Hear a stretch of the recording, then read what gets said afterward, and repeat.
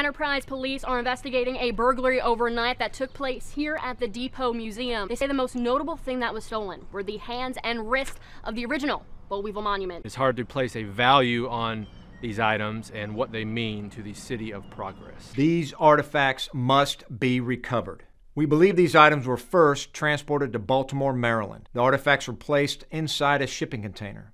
Your mission is to get inside this shipping container, find and return these items to the good people of Enterprise. The barge is in international waters, so for legal reasons, you're on your own. Good luck.